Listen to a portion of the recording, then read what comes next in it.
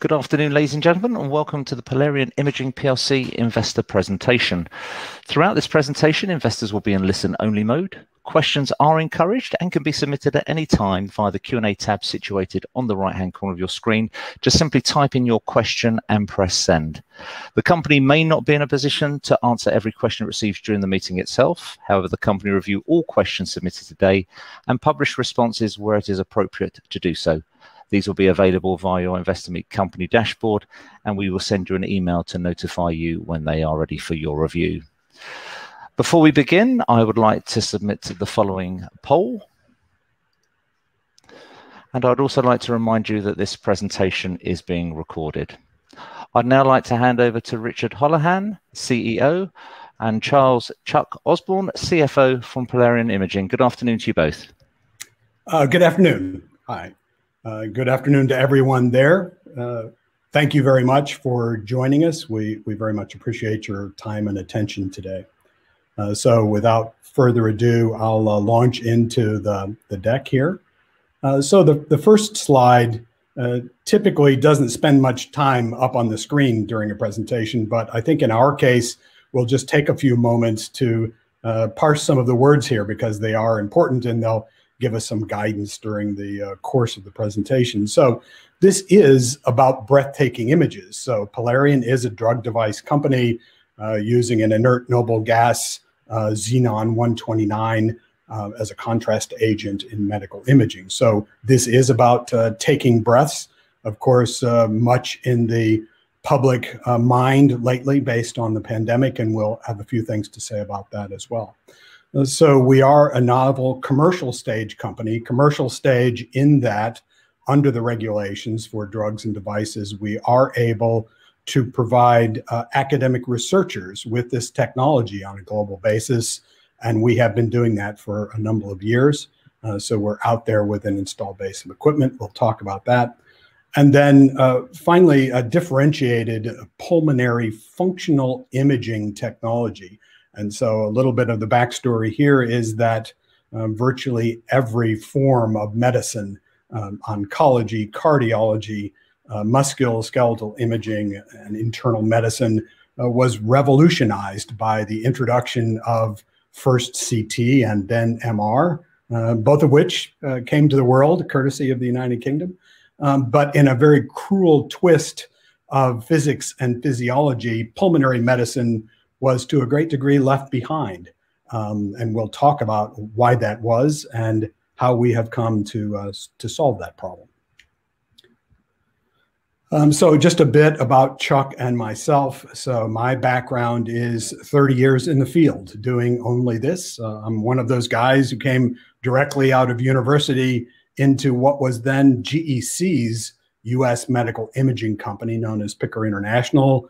One of the founding major OEMs in CT and MR, and then worked with that company, grew up with the technology, rolled MR out to global markets, moved into the business development organization for MR, acquired Instrumentarium's MR business for Picker, started a joint venture for the company in Japan, and then moved into the corporate staff in business development. The company was sold to Philips by the then Marconi organization. And at that point, I left, went into small company world, a company called M2M Imaging that developed bespoke RF coils for MR research, in the course of which I met our founder, and we'll talk about that a little bit longer. Chuck? Yeah, thanks, Richard. Yeah, my name's Chuck Osborne. I've been the CFO for about 2 years. My background, I've spent the last 28 years in various life science companies, ranging from diagnostics to kind of pure biotech. Over the years, I've done numerous corporate partnering transactions, several M&A transactions, and a couple of NASDAQ listings. I've known the founder here for about 20 years. I've been following this story, and finally, a couple of years ago, they got big enough to need a full-time CFO. And I thought this commercial stage would be really fun, and I have not been disappointed. and every day a new adventure. So just the next slide a little bit, depending. So many investors tell me they invest in horses. Many tell me they invest in jockeys. My answer is always, why do you have to choose? So I want to talk a little bit about our board of directors in addition to the management team. So our founder was Bastiaan Driehaus. Dr. Driehaus was one of the first discoverers of the hyperpolarized noble gas imaging field. He did that partly during a tour at GE Amersham, and then went back into academia when GE chose not to pursue that technology. He's presently a professor at Duke, nearby to the company headquarters in Durham, North Carolina.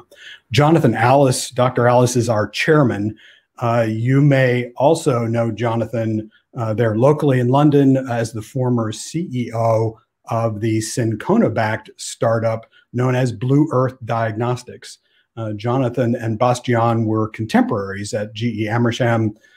Jonathan, about 3 years earlier than us, also retrieved a molecule of interest in nuclear medicine, or in PET, as they call it. That compound became the drug Axumin, around which Blue Earth was developed.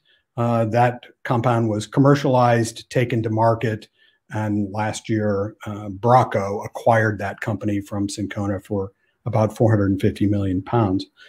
Jonathan is our chairman, and of course, that means he has just done everything we are about to do here at Polarian. Ken West is our former COO, now retired, but a non-executive director. Ken is a life sciences and medical device specialist, operating in Research Triangle Park there in North Carolina. Very happy to have him on our board. Jürgen Laucht. Jürgen is the former managing director of Nuchem Isotopes, one of our founding strategic investors.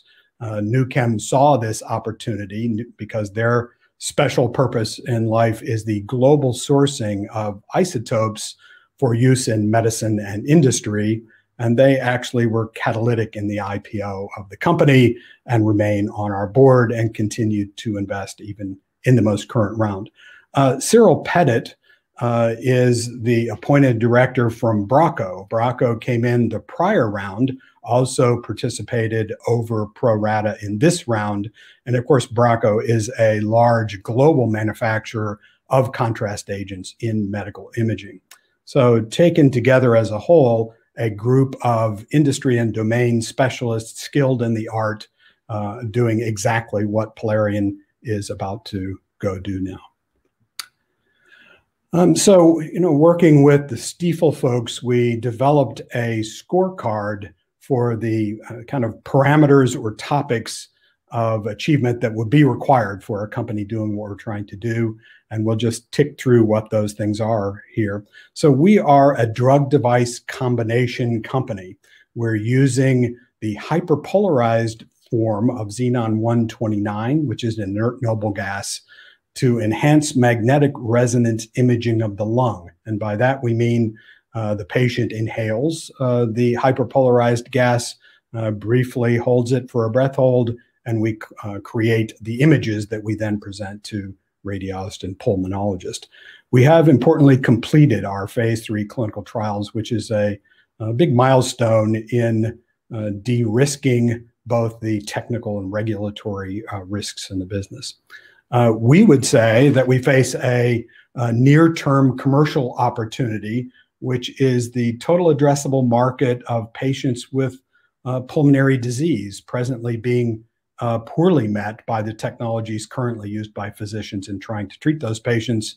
And we'll talk about that in some detail, both in terms of those other technologies and the actual scale of those markets. We are in market. So by that, I mean we are selling our product to the high end of academic research, both in the US and in Europe. We have equipment there in the UK at places like Oxford and Nottingham. And so that is not a mean feat for a small company, and keeping those kinds of customers happy and supported and satisfied, also an important skill to have. We do have a 10-year supply agreement with the German company Linde. Linde is the world's largest producer of bulk xenon.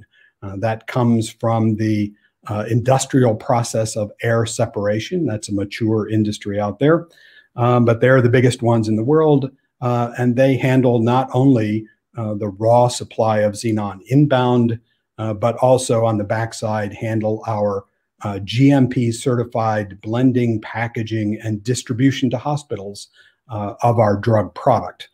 So very happy to be partnered with them in that way. We have reached the point in the regulatory process where we have submitted our NDA, or new drug application. Because we're a drug device, we are being handled by the drug side of the house at the FDA. So our submission takes the form of an NDA. So we made that submission in October of last year, and we're currently holding an action date, a PDUFA date of October 5th of this year for approval by the FDA.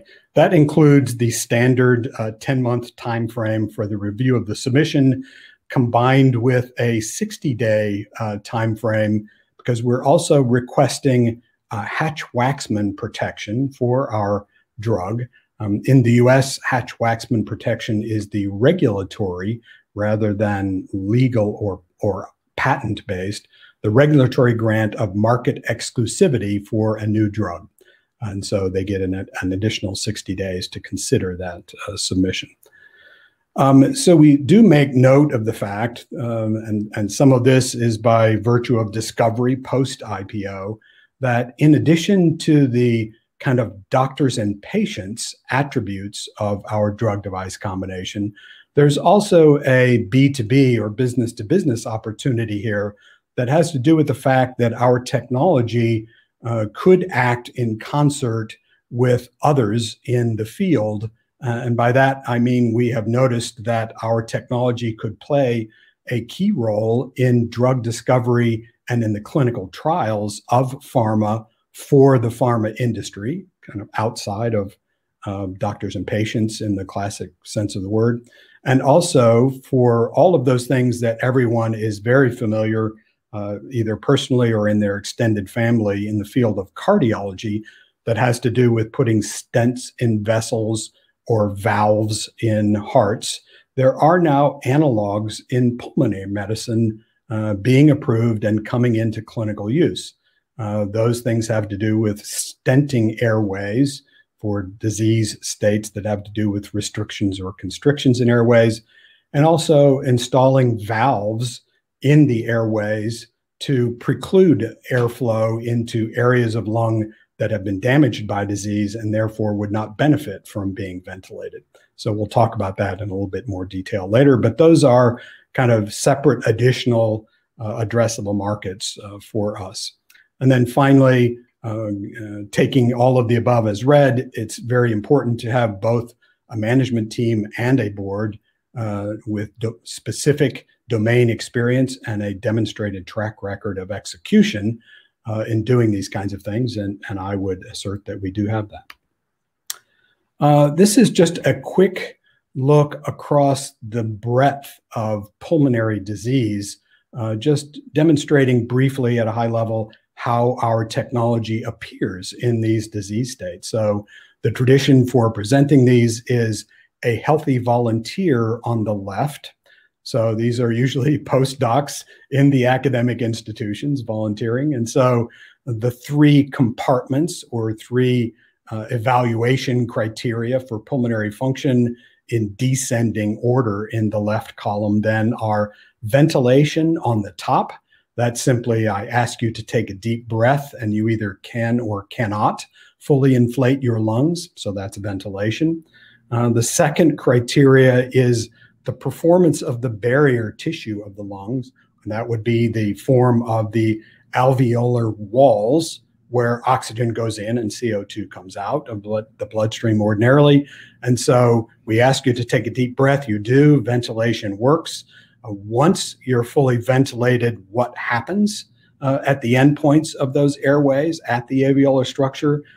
Does gas transit into arterial blood and come out of venous blood? And so you can see that we can characterize that quantitatively, and this is critically important. And then finally, once the contrast agent goes through the barrier tissue or the alveolar wall into the capillaries, it's then simply dissolved in blood as an MR contrast agent, and we can see it as it has been transferred by the red blood cells. So taken as a whole, kind of the end-to-end answer to every question that a pulmonologist might have about how your lungs are working. And then from left to right across the spectrum there, just a number of familiar diseases and the way that our technology varies in its presentation of information to clinicians. So idiopathic pulmonary fibrosis is one of the forms of interstitial lung disease where that alveolar wall becomes fibrotic and impedes the exchange of gas to arterial blood. And so here you see quite clearly in the middle image that the barrier tissue signal has gone astray in a very significant way here. So despite the fact that the patient is able to ventilate, they still cannot exchange gas correctly. And so this should sound familiar. This is the case of people who have, for example, survived some dysfunction, but still can't make it up a flight of stairs without pausing to rest. That's a dysfunction in gas exchange. COPD, chronic obstructive pulmonary disease, is that form of pulmonary dysfunction where unfortunately virtually every aspect of pulmonary function is impeded or dysfunctional. So I ask you to take a deep breath, but you can't. So your lungs aren't fully inflated. Because they're not fully inflated, you can't exchange gas in those areas that are impeded. And then because you can't gas exchange, red blood cells can't transport gas to the rest of the human body as it should. And so now you can see the characteristic appearance of COPD using our technology. This is important because some of the big kind of medical decisions going on in hospitals every day are the history of these kinds of patients, and pulmonary disease follows this pattern where patients are stable for a while in some kind of therapeutic regime, and then for some reason they fall over and go astray and something goes wrong. And the question is, what has happened? How much of it has happened? Can we gain control of this cycle of exacerbation, infection, inflammation, and tissue damage? And then importantly, once we do have that under control, when is the right time to send you home in a new stable state? The next vertical column, known as pulmonary arterial hypertension, is a form of pulmonary vascular disease. Everyone knows what hypertension is. Your primary care physician probably puts an inflatable cuff around your arm and pumps it up to see what your blood pressure is, but that's your systemic whole body blood pressure. And this is not that. This is just the vessels that go between the heart and lungs, the pulmonary vascular structure, and it is inaccessible to clinicians non-invasively. So this is the form of hypertension where patients have it for many years, typically until they fall over from the consequences of it. Then they wind up being hospitalized, and there's a mad scramble to find out what's happened to you. We have discovered that we are able to assess this arterial blood flow in the capillaries of the alveolar wall and help clinicians make the determination of whether you have pulmonary arterial hypertension or not. And this is done totally non-invasive using the same technology of our inhaled inert noble gas contrast agent, because the only other way that patients can be diagnosed currently is by threading a catheter through your femoral artery, up through your heart and out the other side into the vasculature between the heart and lungs. So this is a tremendous new discovery. We've found this even since our IPO. Very excited about where this goes, because this, of course, moves the technology from pulmonary medicine into cardiology, which is another huge market segment in its own right. So very excited about this. Radiation therapy is not so much pulmonary medicine either. However, a large part of oncology has to do with treating lung cancer. And in lung cancer, radiation therapy and chemotherapy are performed on patients in addition to surgery to try to get the best possible outcome for the patient. In radiation therapy, of course, this is the delivery of some kind of a particle-based dose to the tumor in hopes of killing the tumor first while preserving the greatest amount of functional tissue in and around those particle beam therapies.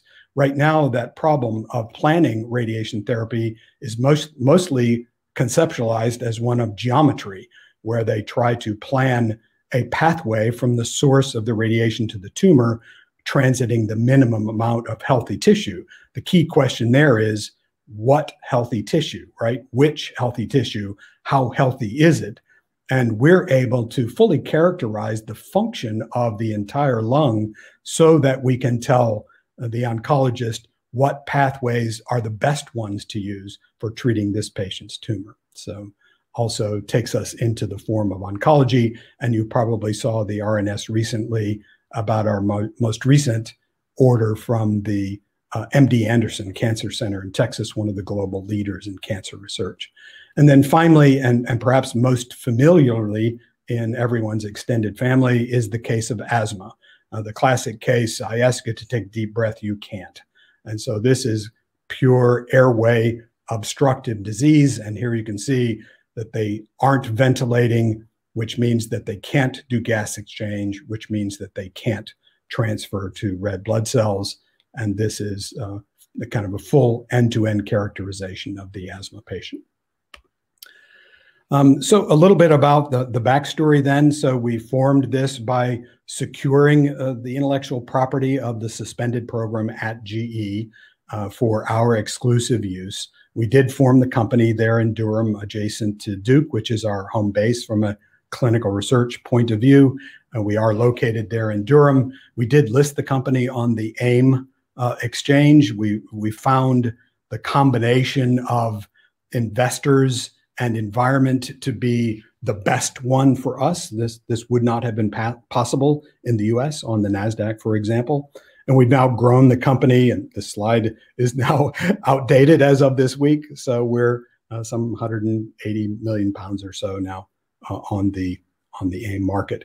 This is also pre the financing, but these folks, of course, all came along in the financing. So you would recall these names. So the Amati Global Investors VCT Fund, Bracco and Nuchem both came along in the round, Chelverton, Tyndall, and Canaccord likewise. So now to the right-hand side, just starting to drill down a little bit on some of the assertions we've made so far. So pulmonary disease in the US currently affects some 40 million people. That's pre-COVID. With COVID, I would add 25 million to that number. And in the US, based on the current set of tools that pulmonologists and clinicians have to use, the US healthcare delivery system bears some $150 billion a year as the burden of trying to take care of these patients. It's a difficult case. And of course, you would know that these patients, in contrast to some of those in medicine, where diagnosis leads to cure, in this case, in pulmonary disease, diagnosis leads to a therapeutic regime that controls disease progression and preserves function to the greatest degree, but the patients aren't cured. So once you're in this cohort of patients, then you wind up as someone who could potentially benefit from our technology over the course of your life. So we do have a drug-device combination product that does visualize Xenon 129 using existing MR technology. We've deployed our technology on all of the current manufacturers of MR systems. So that includes GE, Siemens, and Philips on a global basis. And using that technology then able to visualize, as we just kind of explained, end-to-end explanations of pulmonary function.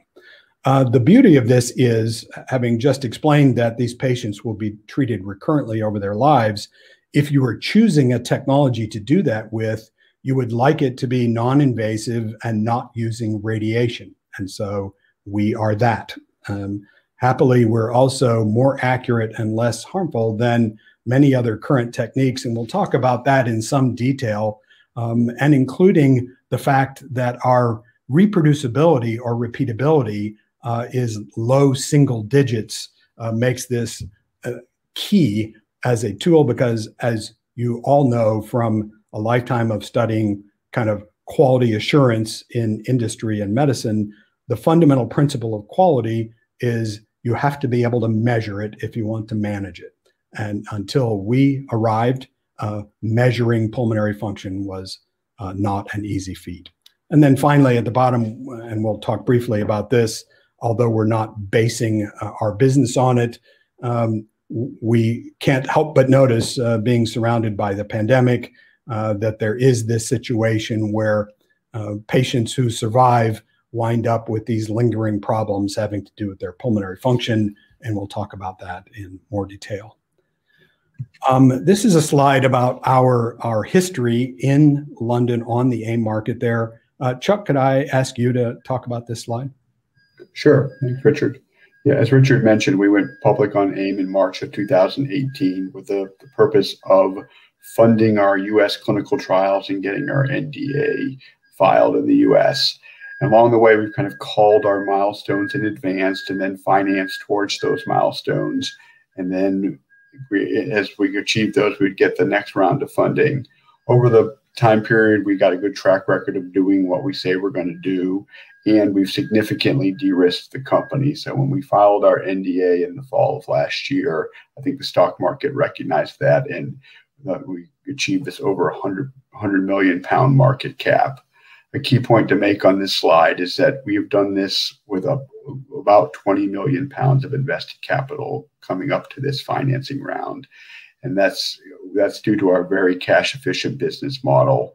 We were able to leverage the significant investment GE made in the technology before they spun it out. And then we sell the polarizers in the research market over the last several years. And we sell them for about $500,000 each. We make about a 60% gross margin. We use that gross margin to partially offset our development costs. So that's allowed us to build what we think is a very nice 100 million pound market cap company with very little capital. And that set us up for the fundraising we just did. So now that we can go launch the product. Thank you, Chuck. I think you could also make the assertion that this slide could have a couple of different titles. One of them is the history of capital raising. One of them is the history of kind of declaring milestones, funding them, and achieving them. And another one perhaps has to do with declaring kind of regulatory objectives and accomplishing them. And so this is important in establishing credibility, not only with customers, but also investors and regulators. So it's kind of a information-rich slide in that regard. Thank you. So there's continuing to drill this a bit so that you get a sense for the market that we face. Several of the questions came in about what the scale of the market opportunity is. So in the US, which is our first regulatory approved market and the place where we're going to launch the technology first, that we've talked about the 40 million patients that exist, and they break down in this way: 25 million to asthma, 16 million to COPD, 500,000 to PAH, another 250,000 for interstitial lung disease, IPF, 100,000 on top of that.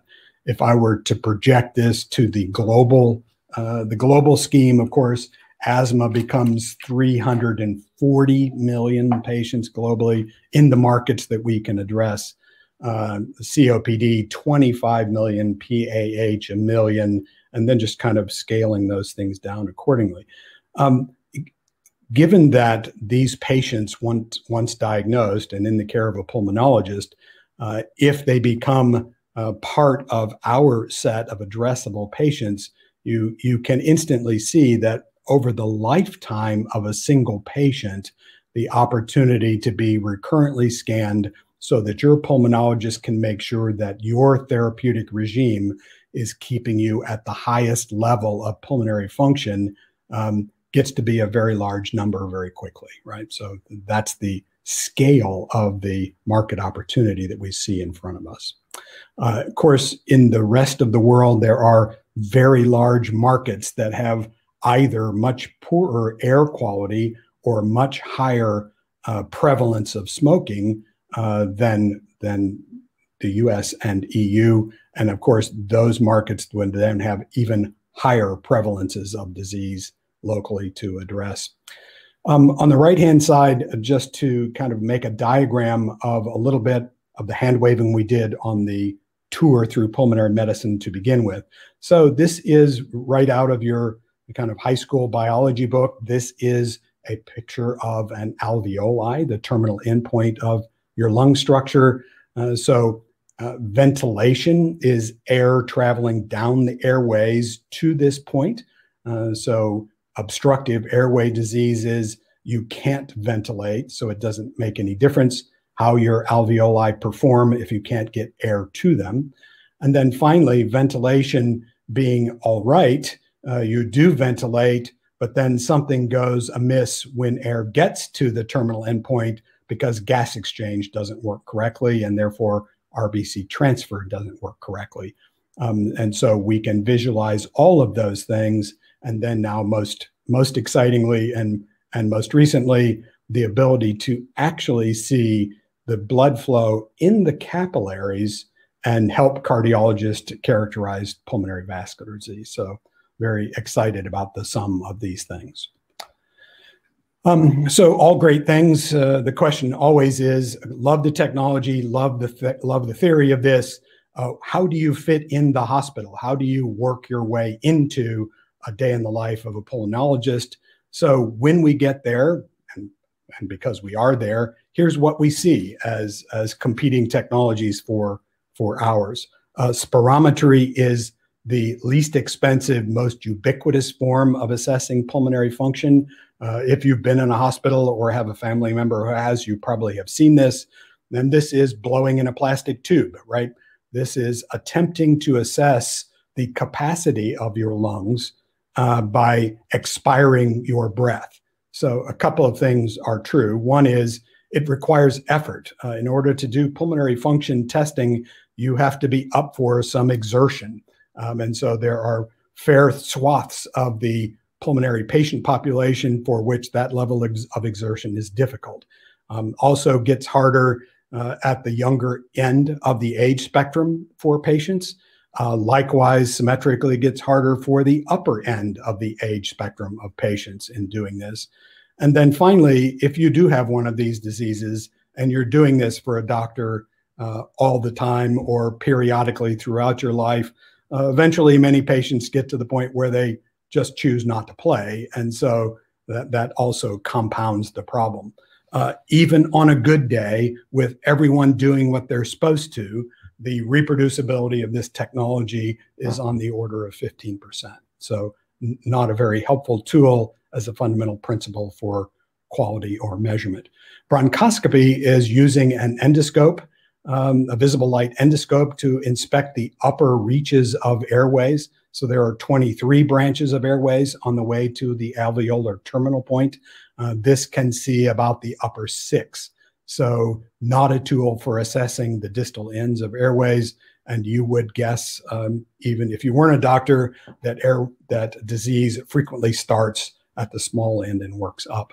So it plays a part. It plays a part in tissue samples for biopsy for lung cancer. It plays a part in obstructive upper airway disease, but it will never be a continuous daily use recurrent tool for most of these patients. Scintigraphy, which is also known as nuclear medicine, is the form of imaging that requires a patient to either inhale a radioactive gas or be injected with a radioactive intravenous contrast agent, or both, to answer a question about pulmonary function.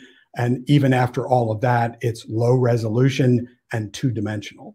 So we don't see that as sticking around very long after we make it to market. X-ray and CT are there, X-ray and CT, of course, are exquisite spatial resolution images, but spatial resolution has to do with the structure of lungs and not their function. And so if you've had a pulmonary disease for so long that the structure of your lungs have been altered, should we not find a technology that can find disease sooner than that? And we would argue yes.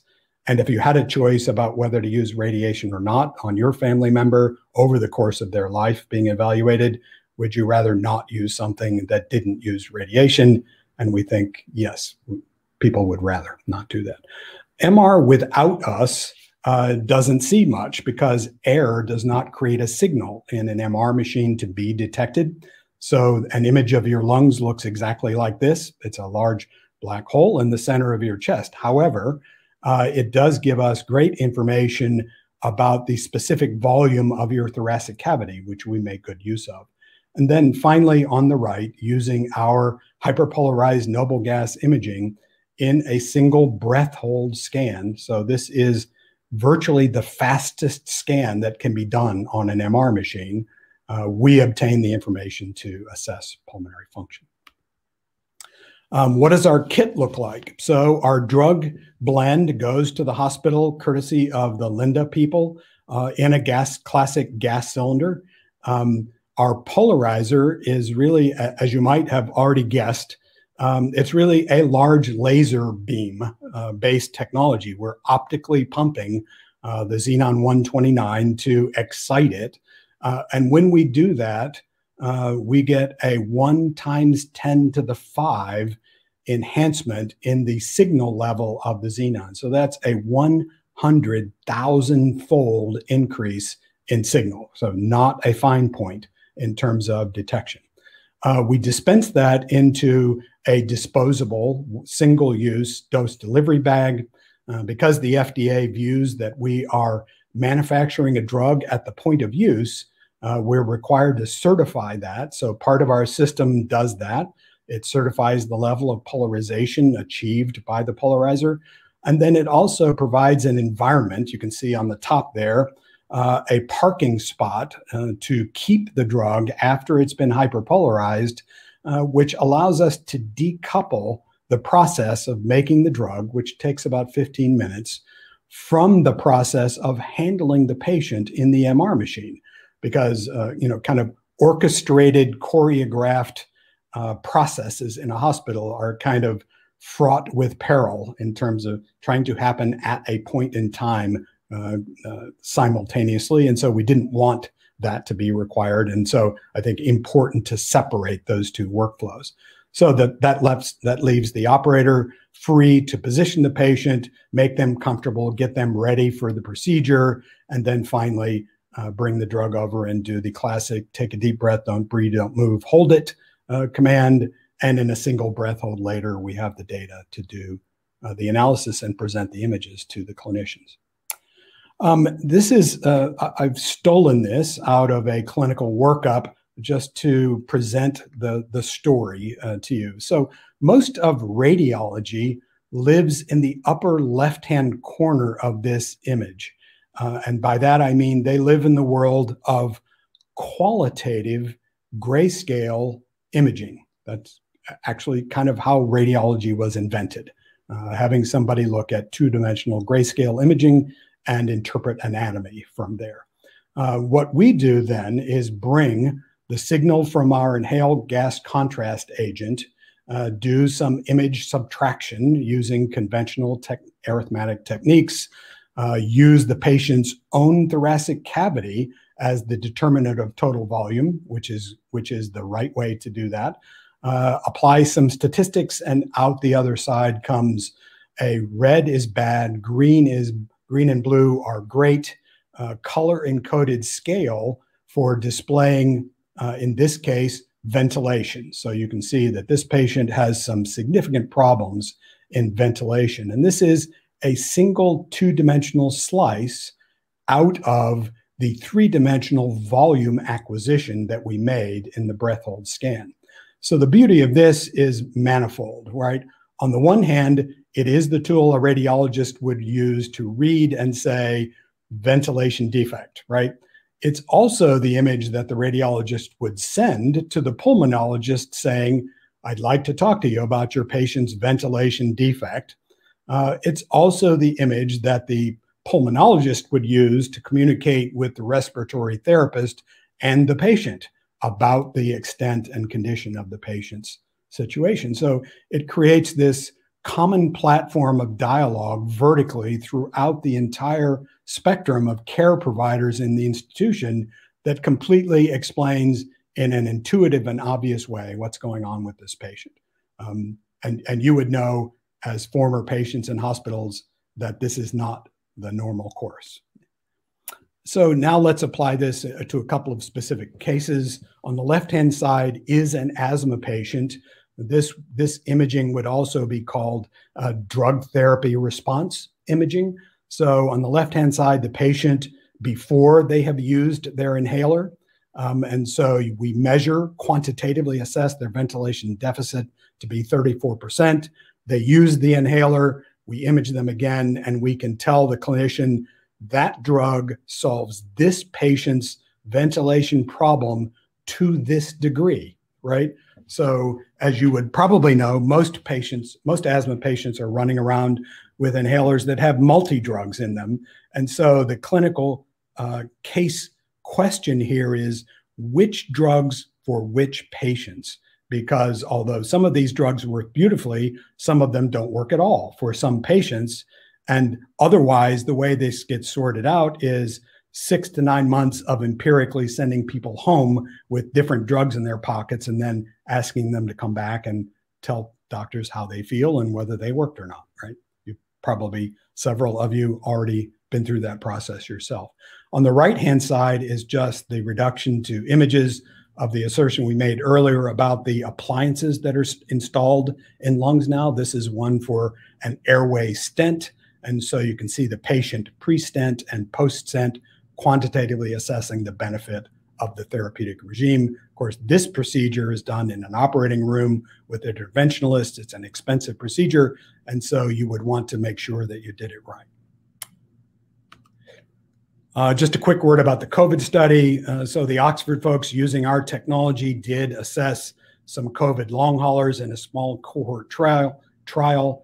And so what they're demonstrating here is that the existing armamentarium of medicine would call these patients normal, and we can clearly show that they are not.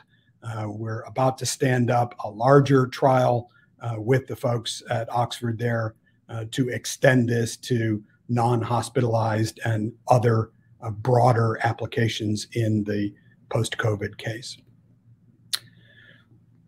Just a quick word about our clinical trial. One of the things that you would want to do is assess our probability of success at the FDA. So our trial was a head-to-head equivalence trial versus a comparator. In that, we are required by the FDA to choose 2 clinical indications or medical problems in which we demonstrate an ability to affect a medical decision. So our 2 indications were lobe resection surgery and lung transplant surgery, where the surgeons want to know a priori what the effect of removing the lobe would be on the patient's vital capacity, or in the case of transplant, which of the lungs to take first, even if it's a bilateral transplant, because they want to take the smaller or weaker lung first in case anything were to go astray in the procedure. And so what we can say out of that trial was we met the primary endpoints in the trial handily, and importantly, during the course of both of the trials at all of the sites, not a single significant adverse event attributed to our drug. So the FDA's charter is assessing primarily safety and efficacy. And so we would say we like our achievement in this clinical trial, and we think it supports our submission strongly. So where to from here? So we've done our new drug application. We've made the request for Hatch-Waxman protection. We are full into the post-submission back and forth with the FDA that always goes on, with questions and answers coming as they go through the review process. We performed the orientation meeting, which is elective and was requested by them. That went well. It also allowed us the opportunity to bring them absolutely current on the state of the technology and what we're using it for in research. So that was a great opportunity for us. And additionally, now we are through our mid-cycle review in the review process. And so that's a milestone and an achievement as well. We are full into the commercialization research on the so-called coding, coverage, and payment side of all of this in U.S. healthcare. Of course, there are kind of three big chunks of business in healthcare. One is Medicare, one is private insurance, and one is the Veterans Administration hospital chains. And so we have this research going on in all three of those domains.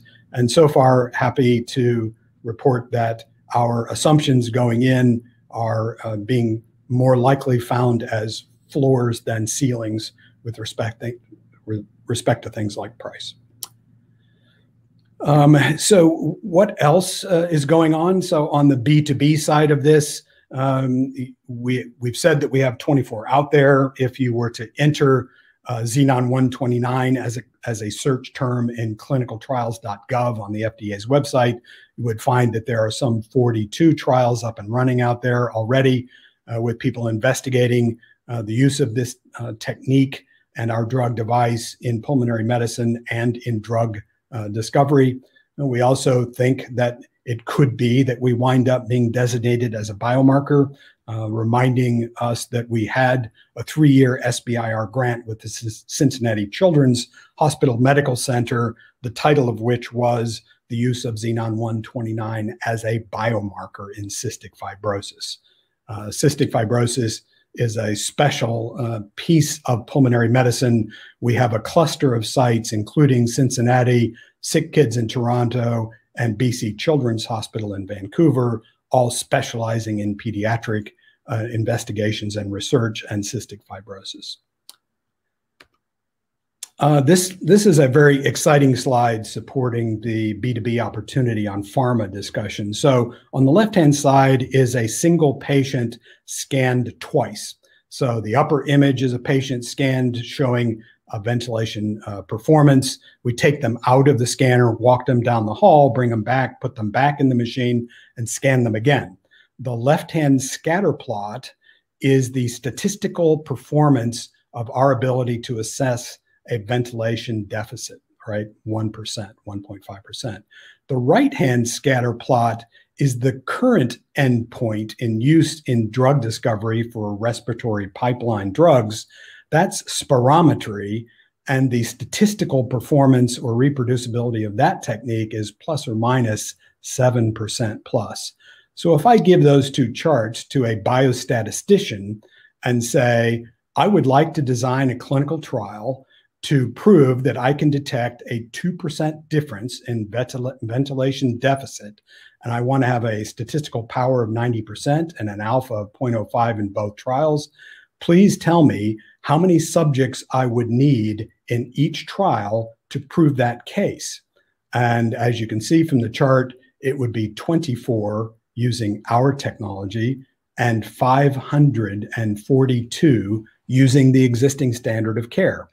And so I think in our trial, we can say that every subject in our clinical trial costs us on the order of $60,000 a piece. So the other title to this slide could be, would you rather spend $1 million or 25 to get to the answer of yes or no in drug discovery? So we're very excited about this, and we have a handful of preliminary discussions going on with people about this.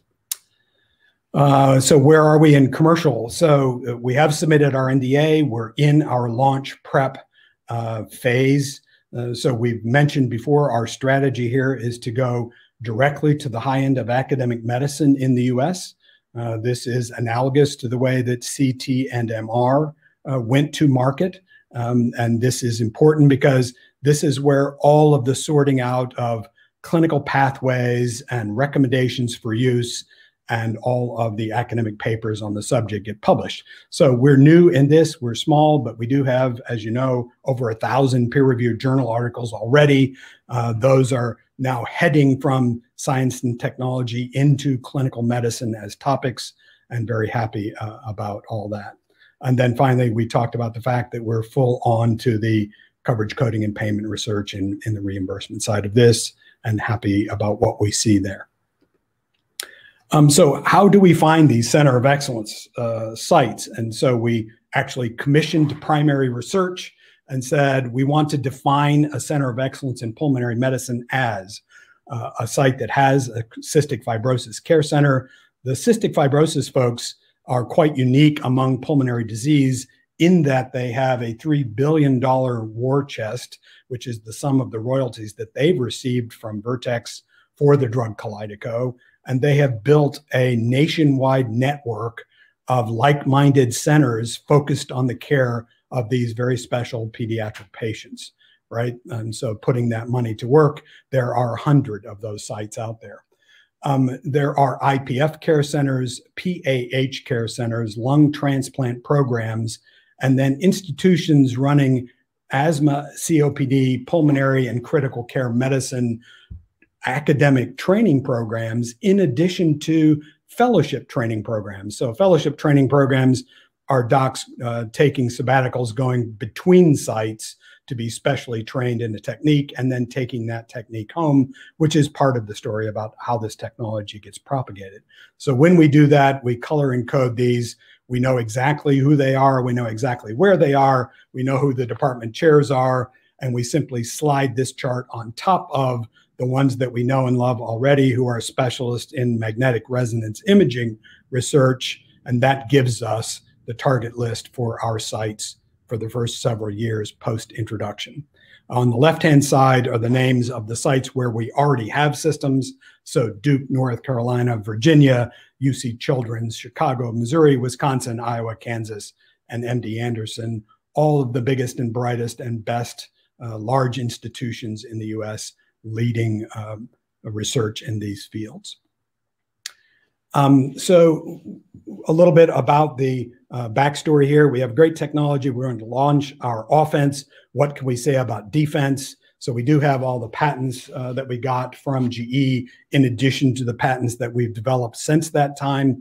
Those things span the spectrum of imaging methods, hyperpolarization methods, RF coil methods, image computation and display techniques. And so a great fort in that regard. We're going to layer that with the Hatch-Waxman protection and our Orange Book there. And with that, we believe we'll have something like 5 to 7 years of a head start on this market without competition. Which leads us back to the start. So our report card before we started, now we've explained enough to actually give you the tools to assign us grades in these categories. Be happy to discuss those things.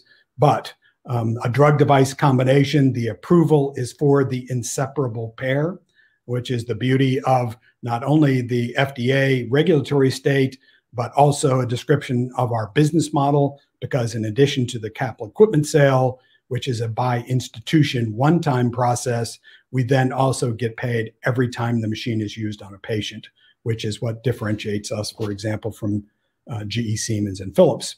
And I think we've explained that we face a near-term commercial opportunity in the sum of all of the patients with pulmonary disease.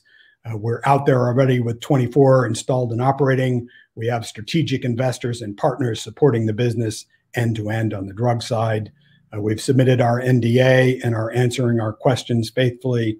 And then we see, in addition to the medical implications, the B2B opportunities for devices and drug discovery, all being done by a team of folks who know how to do it. And that is our story. Richard, Chuck, thank you very, very much indeed for such a comprehensive presentation and update. Thank you once again. Ladies and gentlemen, please do continue to submit your questions, but just while the company take a few moments to review investor questions submitted today, I'd like to remind you that a recording of this presentation, along with a copy of the slides and the published Q&A, can be accessed via your Investor Meet Company dashboard, and we will send you an email when that's ready for you to review. I'd also like to remind you that your feedback is important to the company. Immediately after the presentation has ended, you'll be redirected for the opportunity to provide feedback in order that the company can better understand your views and expectations. Let me just remove the slides just to make your images just slightly bigger. If you need those back up, guys, just let me know and I'll bring those in. Investors did have the ability to pre-submit questions, and you received quite a few of them, and some of a similar nature. So we've got about a selection of 4 or 5. Having looked at some of the questions that are coming in the live event, I guess some of those may address those, but I'm mindful of time as well. So if I just crack on with these questions, the first one is, in order to obtain higher value reimbursement CPT codes, what steps need to be undertaken, and what would be the estimate of the time needed to conclude this process? Yeah, so we do have a pipeline of products behind our initial ventilation indication. Our story has been consistent throughout that we're commercializing on the base of ventilation and our clinical trials as they have been conducted so far. We would have to run trials for succeeding indications and then do the same work that we're doing now. And this is classic kind of healthcare economic research, where we present this not only versus the attributes of existing tools being used, but our outright efficiency, reproducibility, and cost advantages, we think, compared to current standards of care. And we have a great set of consultants who are helping us storyboard those presentations to payers as we speak. But those things will unfold over the next 12 to 24 months. Thank you. The next question, have the company got any worries or hesitant that FDA approval won't be achieved? Yeah, so anybody who runs a company making regulated products has to answer that question. Yes, we always have concerns. Regulators regulate, but I think if you look at the case objectively, assessing safety and efficacy, right? We did a head-to-head trial. The results of that, from an efficacy point of view, are statistical, and the trial was read out successfully. If you look at the safety side of this, we have an inert noble gas that is not metabolized by the human body and exits the same way it enters, via expired breath.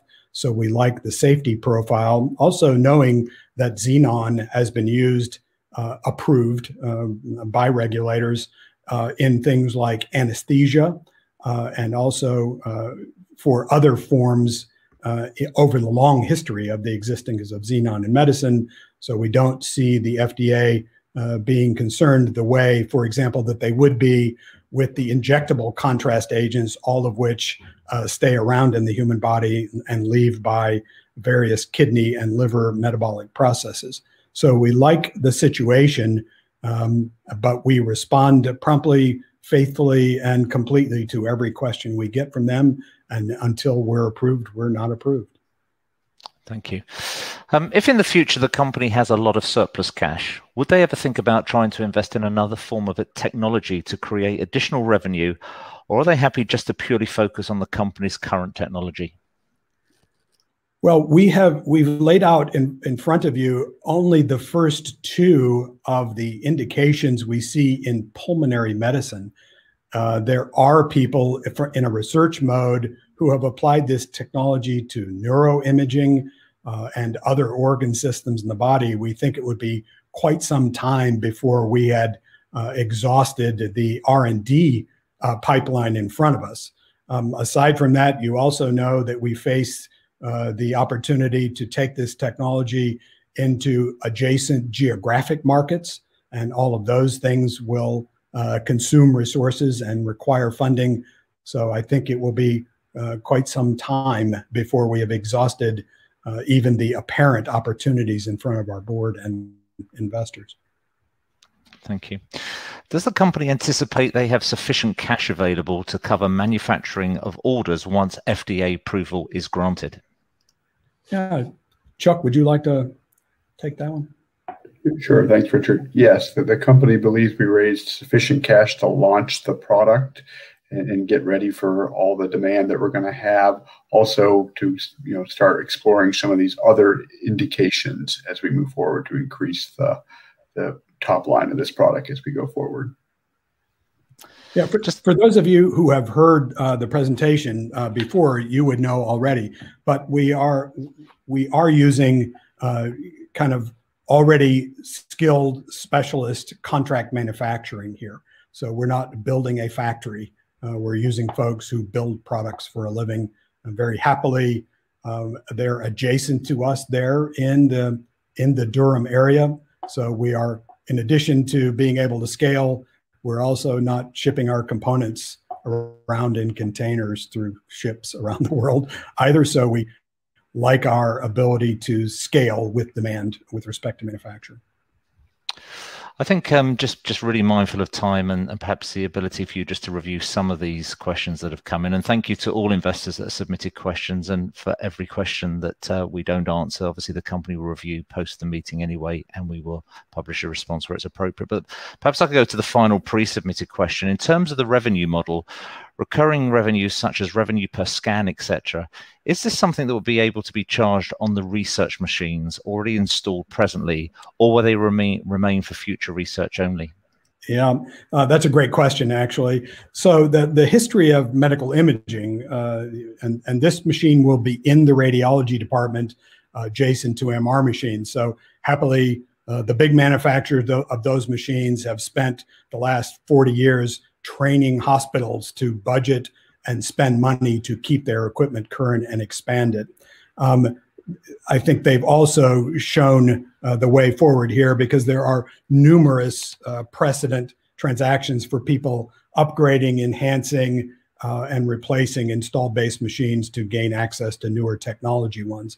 So we think not only will we be able to bring most of the research sites along via upgrades and enhancements, but many times, having proven the case, the FDA approval simply gates a research institution buying a clinical machine and leaving their researchers to do research on the research machine as much as us upgrading or converting it. But I think one way or the other, we see most of those folks coming along into the commercial use.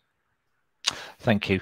I know that's not all the pre-submitted questions, but for all of those that did submit them, obviously any ones that we didn't miss, as I said, we will publish responses where there it is appropriate to do so. Chuck and Richard, perhaps I could just ask you to click on the Q&A tab on the right-hand side of your screen also. And perhaps, I know I'm mindful of time and people perhaps have got other things scheduled post the hour that we had.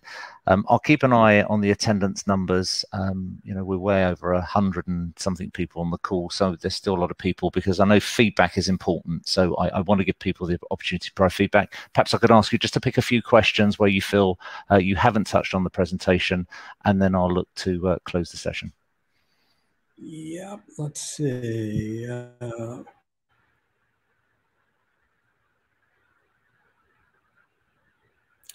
So just one on the, I'll take this one. There's one that says, would you hope to sell a polarizer to each of the COEs?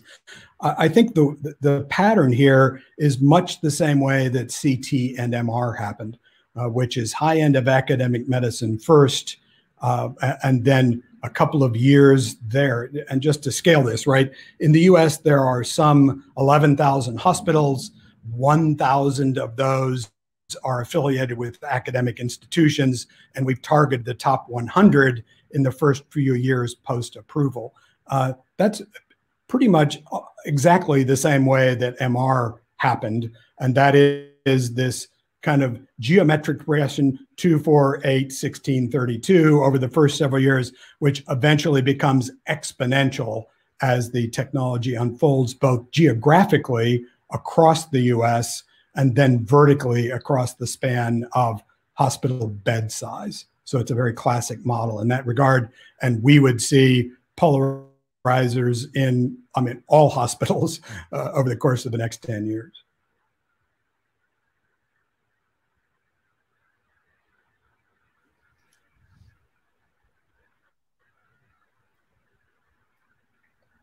Yep. So there's a question here about the FDA, and so I'll take that. It's with referral to constant communication. And so the submission, as you would guess, for a drug device combination is fairly complicated. On the one hand, there is everything having to do with the drug and the clinical trial. And then on the other hand, that submission is twinned with what is essentially a 510K on the device or on the polarizer. And so we get questions from both sides of the house as we go forward, depending on how deeply each of the groups are in their review of their respective sections. The committee is comprised of experts, of course, in each of the domains. So that goes on essentially weekly.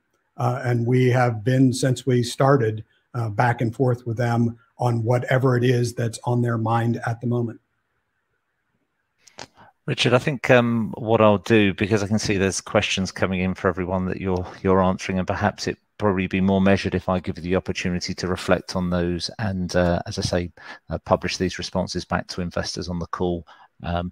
Ahead of, I guess, putting investors through to provide you feedback, which I know is important, perhaps I could ask you for a few closing comments, and then I will look to end the session. Thanks. I appreciate that. So first of all, thanks everyone for their attention and for their time today. I really appreciate your taking the time to come and listen to our story and speak to us. As you all know, we came to the AIM market, and the reason that we are able to have this discussion today is retail investors. That's how the company started. It was high net worth offices, family businesses, and single kind of individuals finding the value of our story before anybody else did. So we have a debt to retail investors, which we value and treasure going forward, and are always happy to meet and talk with you. We'll keep in touch via the digital platforms that we currently use and other forms as Walbrook and our advisors have us do. Thanks for your time, folks. Richard, Chuck, thank you once again for your presenting to investors today. Could I please ask investors not to close this session, as you'll now be automatically redirected for the opportunity to provide your feedback. If you access this meeting from our website, then the feedback page will appear. Alternatively, if you access this meeting via the link sent you by email, please just simply log back in to provide your feedback, and I'm sure it'd be greatly appreciated by the company if you could let them have your views and expectations. On behalf of the management team of Polarian Imaging PLC, I'd like to thank you very much for attending today's presentation. That now concludes today's session. Good afternoon to you all.